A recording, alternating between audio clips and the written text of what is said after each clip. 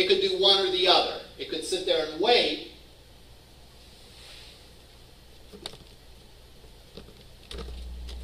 Could sit there and wait, or it could be drawing the screen. The next big topic we'll get into with this is the notion of threading.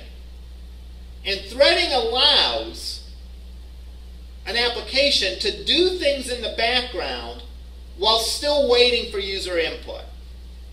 All right? And that's important on any application where you might be doing things, but the user is still able to interact with the application. In this case, as we run the application's doing stuff. The application is moving the stuff on the screen. It's counting down. So the application is doing stuff, but the application still has to be waiting and listening for the user to interact with it, to either aim or shoot the cannon. So it's sort of two things the user has to do. If this was written as a single-threaded application, there would be the risk that one of those would detract from the other ones. In other words, as it's redrawing the screen, it wouldn't be able to respond to the user input. Or as it's responding to the user input of me tapping it or whatever, it wouldn't be able to continue to draw the things going back and forth. And as I'm firing the cannon, it wouldn't be able to move those because it's processing the code to fire the cannon. That's where multi-threading comes in. And we'll spend some time next time talking about multi-threading, and then we'll see how this is used in this particular application. All right.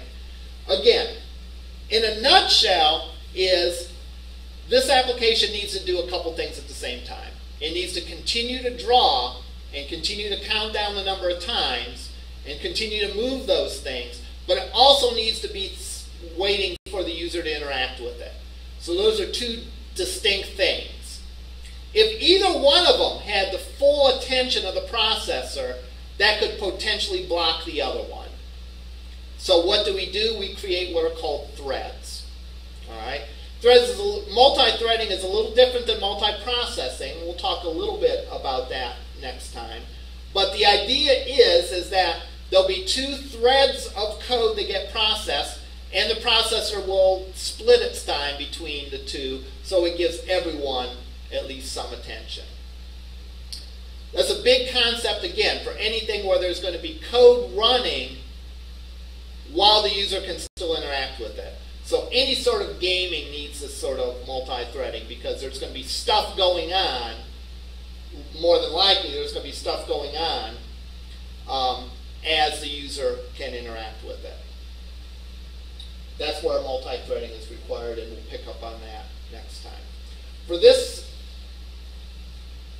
today's lecture, go back and review and make sure you understand how the multiple gestures are handled.